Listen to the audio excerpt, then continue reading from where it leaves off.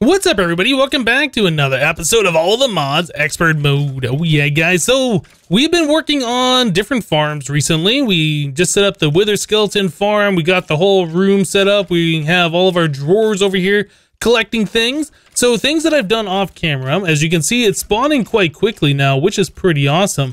Yeah, I went ahead and I added in 20 speed upgrade, so it's going the maximum speed it can possibly go right now, which is really awesome. Another thing I forgot about these types of spawners, as you saw, there was a Wither skeleton that spawned on top and he was kind of hanging out there for a while. Yeah, the resturbed spawners are what these are called. If you see how the monsters are like a weird black color, like all monsters that are spawned from, like the witches in the overworld, are kind of spawned and they just kind of look like a black texture. Yeah, so those monsters, they will only hang out for 30 seconds. If they don't die in 30 seconds, they just despawn, right? So even though, you know, some are spawning up there every now and then, it's not that big of a deal. They're not going to hang out there for forever. They will eventually just despawn and free up another space for more monsters to spawn, which is pretty cool.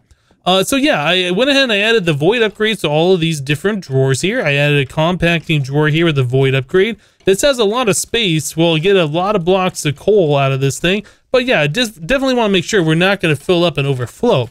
Also down below, I added in another item conduit here with a advanced item filter. So we're filtering out on all these different types of armor that we have been getting off these monsters. Have it set so it's ignoring NBT and the metadata. So if any of these are enchanted or whatever, they got full health, it'll still get filtered through there. This one over here, we have osmium armor and steel armor plus bow and a sword. Again, NBT and metadata is ignored. So yeah, all of those are being filtered through. So that takes care of a vast majority of all the different junk items that we're getting from these monsters here. Now, we are still getting some other things. As you can see here, we're getting chain boots and golden boots, but we're getting those very, very infrequently compared to those other types of armor. So we can let this go for a little while, but it is definitely something I'll have to keep in mind. We'll probably have to add another filter for these different things, although I do believe you can combine these, repair them all the way, and then smelt them down for gold, so we might want to do that later. I don't know. Another thing I've noticed here, we have coal in this chest, even though coal is set up to over here. We also had, I think, some withered ribs, some experience, bones and arrows, and other such things in this chest. It feels like when I load and unload the world, like the filters don't work correctly. It doesn't know that it can send things to the trash can, and those kinds of items just kind of like appear here. I'm not really sure why that happens, but I've noticed that at the witch farm too, that when I load back in the world and I check on it, we got some of those items that should be filtered into the drawers, not filtered into the drawers. So yeah, that's kind of just a little bit of an issue. But yeah, anyway, so Wither Skeleton Farm is going really good. We have currently 157 Wither Skeleton Skulls, which is pretty awesome. Oh, you know what? Another thing, this Wither Dust, this stuff here, I was taking a look at this. Let's take a look at the uses of it. Yeah, the Wither Dust, we can use that to make Wither Dust block, which is like, okay, so what does that do? Requires a piece of steel and 8 Wither Dust. But yeah, the Wither Dust block, if we go to the description here, it says a compact block of Wither Dust. It will not be blown up by withers. Also decorative. So yes, we have a decent way to get ourselves a room, or I guess a way to make a room out of wither-proof blocks. I didn't know those were a thing before. I do want to take a few stacks of those with me back to the overworld. I guess I'll just drop off one of those. Yeah, we can turn these into wither-proof blocks, and that way I don't have to keep repairing the cobblestone area down below the base every time we spawn in a wither, because that's kind of it works, but it's not the best way of fighting the wither boss, right? Anyway, so yeah, we could make ourselves a room, I suppose, out of this stuff, right, and put it practically anywhere. Eventually we'll want to get ourselves the Draconic Evolution mob grinder to kill the wither boss instantly, but for right now, having a wither-proof room like this is going to be really nice. Do we even have any steel? We do. We got some. So that'll get us 8. It'll be 16. 24. Yeah, you know, 32, that might be enough for what I'm trying to do right now. We might need to make more, but let's just go ahead and do this. Okay, I guess we had a little bit more wither dust in the system. We got 37 of those. So Does that act like sand? Well, it feels like sand. Maybe it feels like dirt is what it is. So those say they will not be blown up by the Wither boss. Yeah, that's definitely something that I'd like to do, is set up some kind of a thing like that down here at the very bottom of the world where we've been fighting the Wither bosses. Yeah, if we could make a small room out of wither-proof stuff, maybe only make it so there's an opening right here, and make the whole box out of that and spawn a Wither boss in there, I think that's going to be really awesome. So I tell you guys what, let me go ahead and try and make a wither-proof room out of this stuff, and then we'll be right back. Alright guys, so I went ahead and I made a 3x3 room full of this wither dust block. Yeah, 3x3 hollow on the inside, I guess I should say. I didn't fill in the corners. Yeah, I know that if we spawn in a wither boss and explodes, the explosion will kind of go through the corners and destroy some of the stuff back here. But until I test this stuff and make sure this will actually contain a wither boss, yeah, I don't really want to mess with that too much just yet. So let's go ahead and make ourselves a wither boss. We'll test this together. We'll just go and place the soul thing like so. I guess I can turn on my night vision, make it easier to see a little bit. There, place one here, place one here. I have a potion of strength and a potion of regeneration. We have full power on our armor, so we should be good to go here. Let's go ahead and place this thing down. Hopefully that does not cause a problem. I'll go ahead and take the strength now and the regeneration. But yeah, I want to see... Oh, nice, nice, nice. Yeah, okay.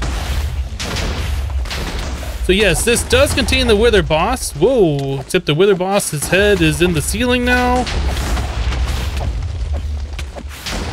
All right, cool. So yes, that does pretty much exactly what I was hoping it would do. So the Wither boss can't get through this, but as you see here, it did explode some of this and some of this on the outside. I bet through the corners here, remove some blocks. We'll have to, yeah, if I hold the magnet, it collected some of those blocks in the corners. So I'll fill in all the corners here, make this thing so the only explosion that'll happen is out this way, and I can make the tunnel just a little bit bigger, full of the wither dust block here, so none of these blocks get removed. But yeah, I think this is gonna work out pretty well. Yeah, definitely a lot nicer than having to fill in holes all the time every time I come down here. All right, yeah, so there's 2 blocks. Okay. That must be one of those creepers that exploded or whatever. So there's 2 blocks extra that got blown up from one of these corners. But anyway, yeah, I think that's going to be really good. So that's not that expensive. That's essentially 1 piece of steel per block, which is really, really cheap.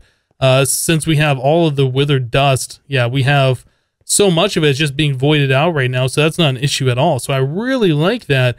Okay. So now that we're able to get wither stars pretty easily, or I guess nether stars pretty easily off the wither bosses, we can start looking at using those things for some other purposes. Alright guys, so I'm just at the end of fighting a whole lot of these wither bosses. Now there's some things that I learned about doing this. One, I had the room too small. Yep. So the room I had originally 3x3x3 on the inside, and I noticed that the wither boss was kind of floating through the ceiling a little bit.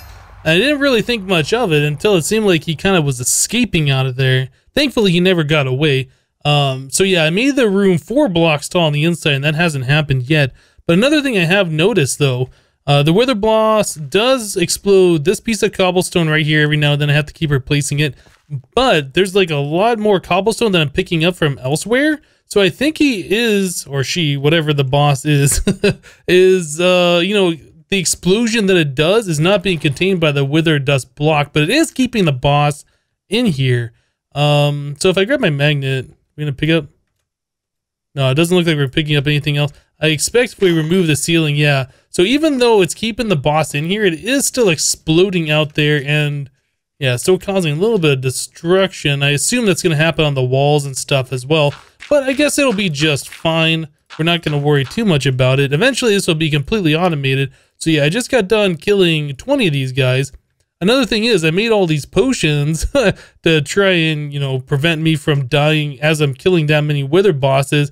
But then, yeah, I realized since we have 4 blocks on the inside, the wither boss kind of floats up, and every time it's trying to shoot at me, it misses. So I didn't really need my regeneration at all. The strength helps a little bit, but this also is 8 minutes in length, so I only had to take like 2 of those. Anyway, we now have a lot of wither boss, or I guess nether stars, that we can use for other things. Yeah, so we want to put away these potions and stuff. So those nether stars we were going to start using towards making a quarry, right? We wanted to make the quarry card, and we had to have all this draconic stuff, and each one of these draconic things required a nether star, and it requires a draconium ingots, right? So we need a lot of draconium, yeah, for each one of those. Yeah, it's going to be a lot of stuff, and we don't really have that much. Whoop, draconium. So we have 14 in total, right? I think we got some of that from killing the dragon, did we? Or maybe I just got this stuff from destroying some of the draconium infused ores that I've seen in the nether, maybe in the end a little bit. We really need to go farm some of this stuff, and we haven't done that yet because we still have not made a jetpack at all in this series.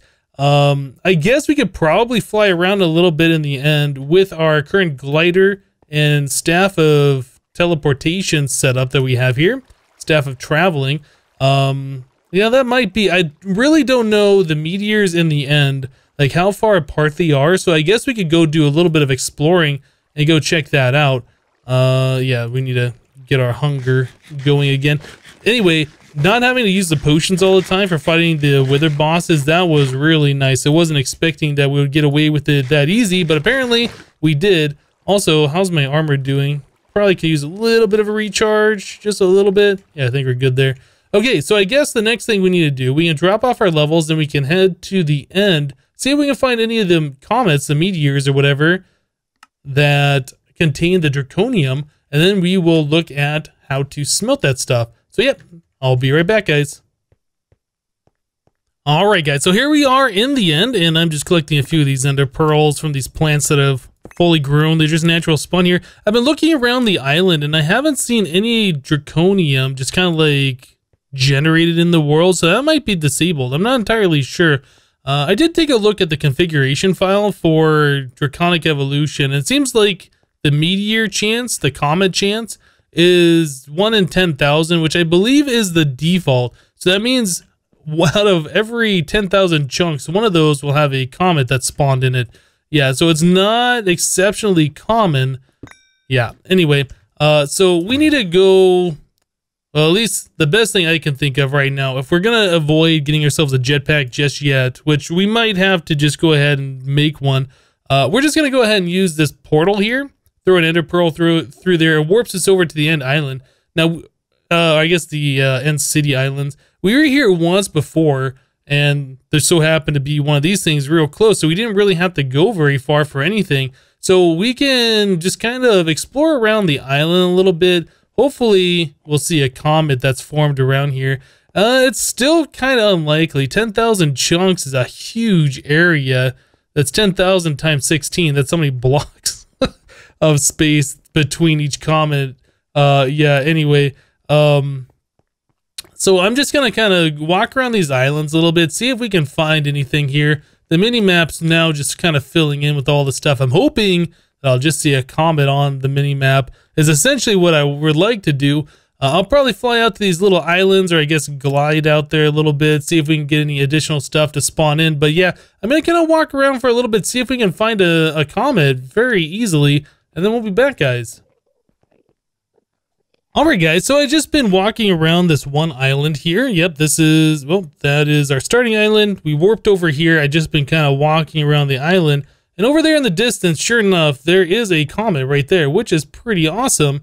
So, yeah, that didn't really take long. I was kind of expecting I'd have to jump to a few different islands before we'd eventually find one.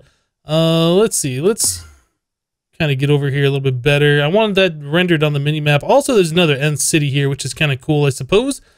But yeah, let's warp up here, or I guess use our staff of traveling up here. So yeah, there is plenty of draconium ore in this thing. That's going to be really, really awesome for us to collect. I guess I will just start by collecting it. So yeah, we got 11 there. We can also mine up some obsidian, which will be kind of nice too. I see there's a bee, so I feel like there's going to be one of the end hives here, which is potentially a problem because those hives, yeah, they do like direct damage to you. Yeah, there's a hive right there. Okay, so I gotta be careful about that. Yeah, if I'm not, like I said, they do direct damage, And I think they can do like 3 or 4 hearts worth of damage at a time. Definitely not something you want to have happen very often anyway. So yeah, I'll go ahead and collect a lot of this stuff here. We'll have plenty of the draconium, and then we'll have to figure out how we're going to get that melted down into the draconium ingots. Anyway, I'll continue mining here, and we'll be back, guys. Okay, guys, so I ended up with a whole lot of obsidian, which is really nice. So yeah, as I was breaking the draconium ore that was surrounded by obsidian, it was breaking all the surrounding obsidian around it, which was really nice. So I didn't have to sit there and wait like forever for the obsidian. Yeah, the draconium ore didn't take that long to break, so it's pretty nice to farm that at the same time. So we have all of that stuff. And then also in my pouch here, I've collected more. We were just running out of room. I had to put it somewhere. So yeah, we have even more draconium dust. So now we have quite a lot of this stuff, which is really good. It looks like exactly 1024, which is kind of unusual. Okay, anyway. So we have that much draconium. So we need to start taking this stuff and converting it into ingots. So the uses of this, so if we had the tier 5 blood altar, we've seen this before, we can convert it directly into the draconium ingot. We haven't even touched blood magic at all. So we're just going to go ahead and scratch this one off the list for now. So a metal alloyer, this is our other way of doing it. So we're going to need blaze quartz, night slime ingots, corrupted essence, mischemical dust, side gem, which I think is a diamond, right? Yeah, diamond put through a greater infusion trick. I'll have to figure out if we're going to be able to do that. Yeah, we haven't even messed with any of this. Looks like we do need a psi metal CAD assembly in order to do that. Okay, so that might be an issue. And then I'll take 2 draconium and turn it into 1 ingot. So yeah, we'll probably do this just to get the initial amount of draconium going that we need. And then eventually we'll get into blood magic and, you know, be able to get that stuff way easier. So yeah, I guess the next thing we should do, let's go back to uses here. Side gem, night slime, we've seen that before. This mischemical, let's take a look at the recipe for that. So we need the ingots through the crusher to get this stuff. The recipe for the ingot itself looks like we are going to need a bunch of these other things. Oh man, I don't know if we have all these different things. I guess we'll have to take a look at that. So this is called misk metal, this stuff right here. So yeah, I'll keep that recipe right there. So let's go and take a look and see what we have in our supply over here in our rockhounding stuff. I know we got a lot of these things, but I don't know if we have all of them.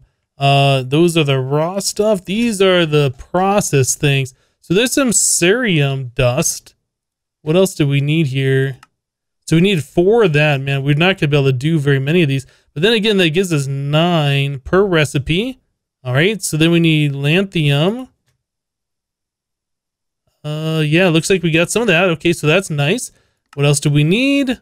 Neodymium. I don't know how to pronounce these words. So we have 3 of those. Okay, the one that starts with a P. We only have 1 of these. So right there, that's going to be a huge bottleneck. We're going to have to figure out how to get some more of this stuff so we can do this recipe a few more times. Iron is easy, and then that's it. Okay, so we need this stuff. So the recipe says made in a chemical extractor, but doesn't say how we get these metals. Whoa, what just... Why did I just take... Oh, one of these golems over here. That happens all the time. These guys can shoot from such a ways away, and there is no sound with their shot, so I'll take damage. I'm just like, where did I take damage from? Yeah, golem. Okay, so I'll have to figure out how to get some more of this stuff right here. We need at least 2 more of these. So yeah, let me go ahead and start getting to work on that, and then we'll be back, guys. Alright guys, so I was figuring out how to get to the specific material that we needed here, this praseodymium, however you pronounce it. I'm saying that wrong, I'm sure. So yeah, we're looking for this, so I searched for that in JEI, right? And then it came up with this one right here. This is some of the different things that we get after processing ores through rockhounding, right? So we have this. If I click on it, it says that this comes from the silicate material, or silicate mineral, I'm sorry. Right, so what we need to do is process some of these uninspected minerals into the silicate stuff. So we have that going right now, and I don't think, yeah, we got some silica right here, actually.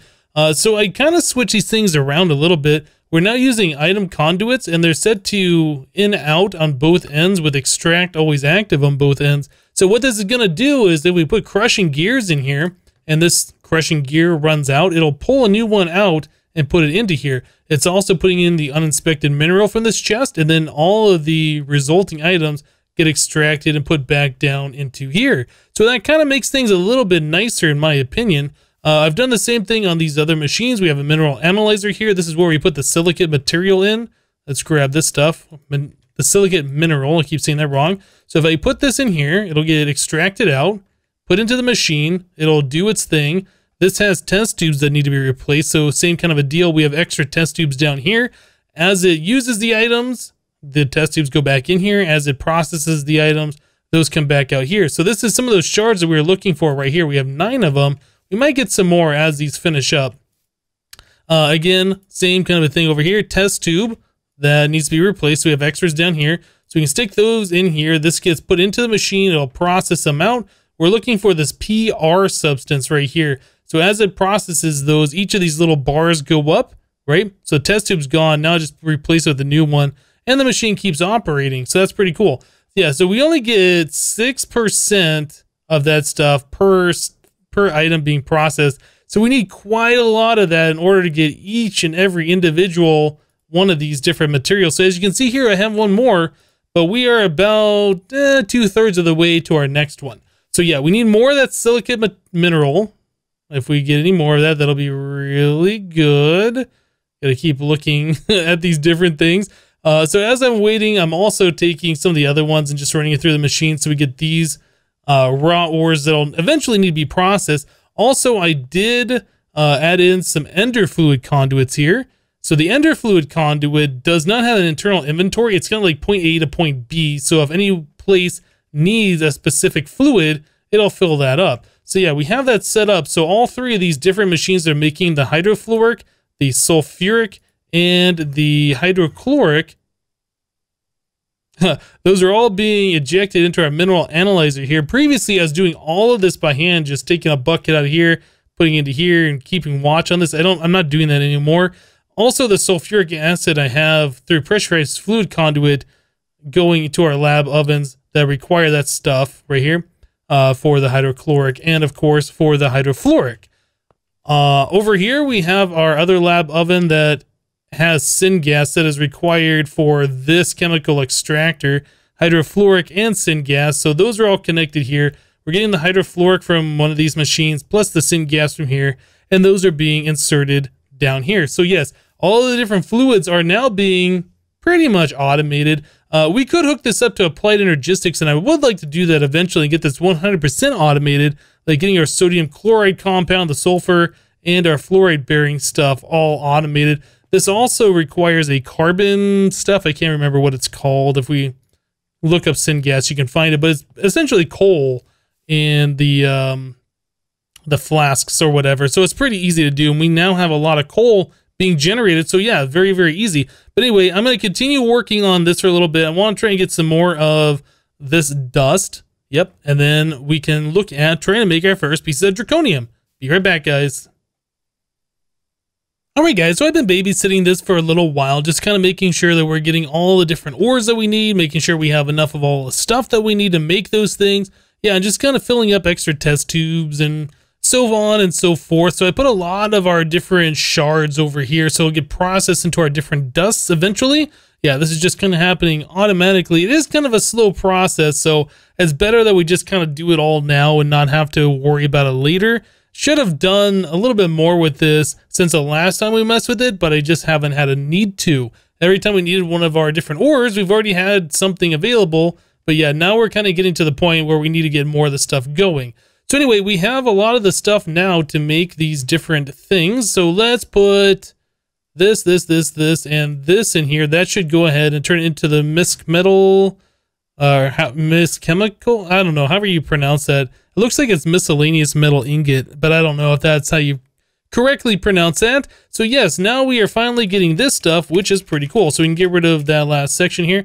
All right, so the draconium ingots, to continue on with that, we do need to crush these down into a dust.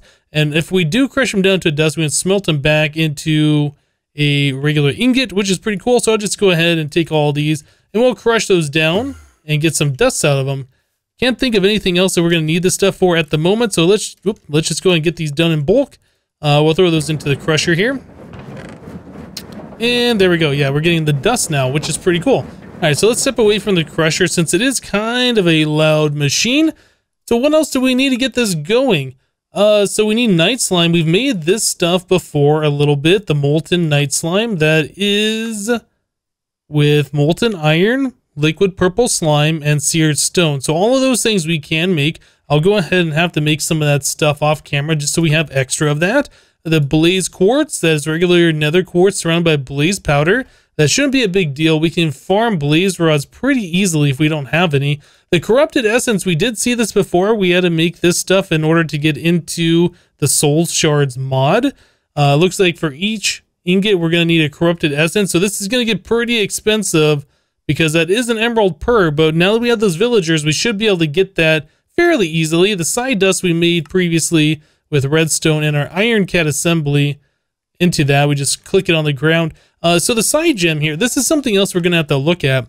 So in order to do this, we need a side metal CAD assembly and a diamond. The diamond's not that big of a deal, but we are going to have to get a trick in order to make this.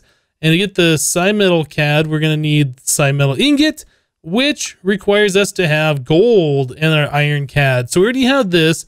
We need gold, and we also need trick and fusion. So for any of these tricks, if I remember correctly, we're going to need something called a spell programmer. Let's go over here. Yeah, the spell programmer. So we're going to need these ingots. We've made these before in the past. Titanium, gold, silver, copper. It's not super difficult. We're going to need advanced machine casing, the soldering iron. So we need to use our carpenter with some bronze and some iron. I think that is pretty simple for us to do right now. Let's take a look. I know we have a carpenter over here. And it already has biomass in there. So that is kind of a problem. I think we can bucket that stuff out and then we can reset this recipe. Yeah, I don't think we're going to need this stuff at the moment. Let's see. Can we bucket that out? Yeah, it looks like we can. So I could make a drum or a container to put this stuff in, or I could just throw it right here in the world. We're probably going to end up doing that because we haven't really been using the carpenter for much at the moment other than making this camouflage stuff. So yeah, we're going to need a bucket of water. We can throw that in there. We're going to need, was it 3 iron and 1 bronze? So grab 3 iron and a bronze. Okay, cool. So let's go back over to our machine area. Carpenter. This, and one of those. Yes, and then we'll go ahead and make ourselves a soldering iron. Now, the soldering iron is also an item that we can use to make upgrades for our centrifuge. We can take these empty sockets, fill them full of a different type of a, I can't remember what those are called, some kind of a microchip, and then we can also use the soldering iron to install different upgrades to make the machines go faster or use less power or whatever. So yeah, we'll have to make another one of these. In fact, I should probably just do that now. I'll leave the recipe here in order to do that off camera. All right, so is there anything else we need to look at real quick while we are here? Yeah, the side gem, the side metal, spell programmer, right. So the spell programmer requires iron rod, so that's pretty easy. 2 iron gives us 4. And then we're going to need the advanced machine casing, which does take a little bit of time, but it is definitely something that is doable. But guys, I think we are pretty much out of time for today, unfortunately. Oop, come on, click it. Yeah, I think we're out of time for today. We got a lot of good stuff done, which is pretty awesome. But yeah, we're going to have to wait on getting the rest of this done until next time. But anyway, guys, that's going to do it for today. Thank you guys for watching. Remember, leave a like on the episode if you liked it, and we'll see you next time. Thanks for watching, guys. Bye-bye.